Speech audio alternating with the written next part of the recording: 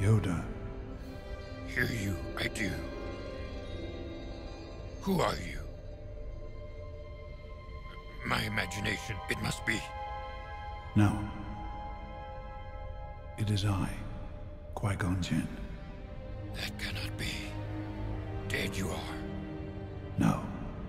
I am part of the living force, Yoda. It is well known that Jedi Master Qui-Gon Jinn was the first of the Jedi to learn the ability of transcending his consciousness into the next realm, becoming a Force ghost. As no other Jedi had learned of this power before, he was the first to pass down his knowledge after his death through connecting with Master Yoda during his intense meditation rituals.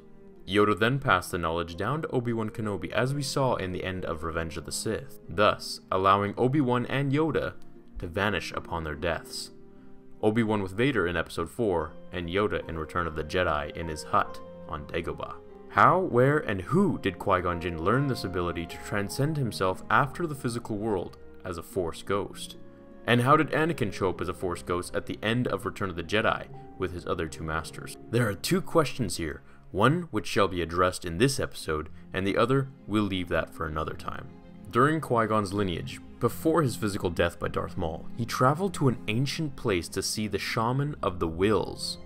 One of their shamans was known to have discovered the secret of eternal consciousness, and, later, Qui-Gon Jinn learned the secret, allowing him to interact with the living after his death.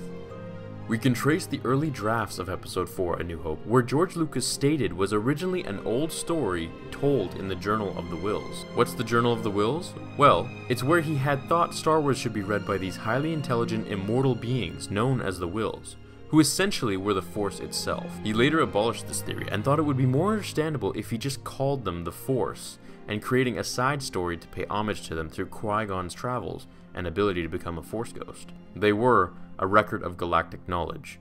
The Shaman of the Whills were first specifically mentioned in the screenplay of Star Wars Episode 3 Revenge of the Sith, in a now deleted scene that features the spirit of Qui-Gon Jinn communicating with Yoda. In the scene, which was never filmed, Jinn stated the eternal consciousness that had been accomplished by a Shaman of the Whills is a cut line from a later scene which also had Yoda saying that the path to eternal consciousness was a secret of the Ancient Order of the Whills. We can also see in the Clone Wars that the final 3 episodes titled Voices, Destiny, and Sacrifice expanded on how Jinn learned the secret to eternal consciousness, and how he passed that knowledge onto Yoda. In the episode, Yoda learned about the secret from the 5 Force priestesses who had also trained Jinn. What is confusing, however, is that Qui-Gon did learn from the Shaman of the Whills. However, later, the story was changed to the priestesses, and him not having finished his training, which is the result of him only appearing as a premonition or a voice, and not as a manifestation of his old body. But no mention is made of a Shaman of the Whills. Regardless of his deleted entry, StarWars.com still officially claims Master Qui-Gon learning his ability from the ancient Shaman of the Whills.